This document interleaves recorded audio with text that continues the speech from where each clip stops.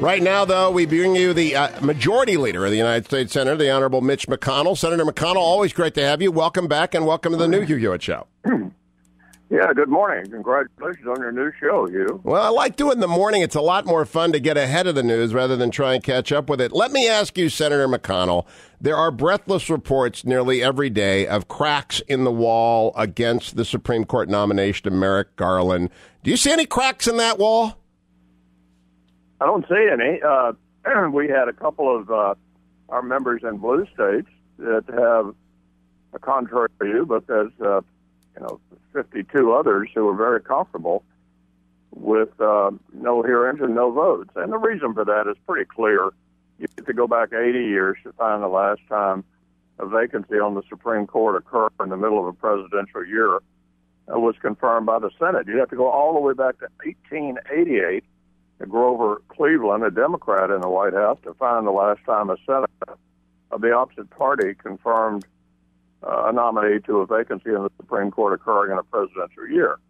If that were not enough, Hugh, as I'm sure you've talked on your show repeatedly, Joe Biden, when he was chairman of the Judiciary Committee in 1992, a presidential election year, said if a vacancy occurred, they wouldn't fill it. Harry Reid said 10 years ago that the Constitution didn't require the Senate to even have a vote.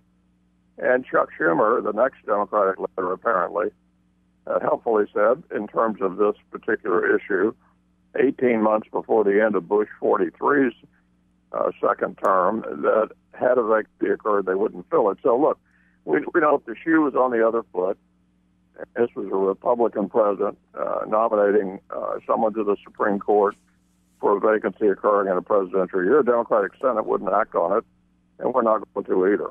So I am very justifiably proud about helping jumpstart hashtag no hearings, no votes. You believe there will be no hearings and there will be no votes. You're certain of that, Majority Leader McConnell?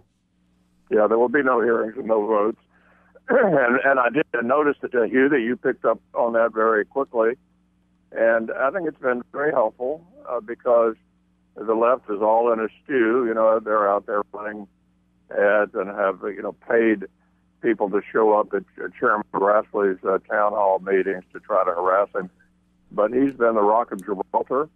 I think the American people understand that they ought to weigh in. We're right in the middle of a presidential election. Now, we ought to hear from them as to who they want the next president to be before we fill this vacancy. Not Barack Obama on the way out the door, the lamest of lame ducks,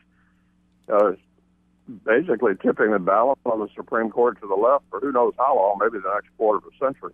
This is no small issue, and I assure you the Senate will not act on a nominee by Barack Obama. Hi, this is Hugh Hewitt. Thank you for stopping by my YouTube channel. Click right here to watch previous ones that you may not have seen, and click right here to subscribe to get all of them. And this is what you really need to do, is click right here to subscribe. Thanks for coming by. Don't miss a minute of any of the Hugh Hewitt YouTubes.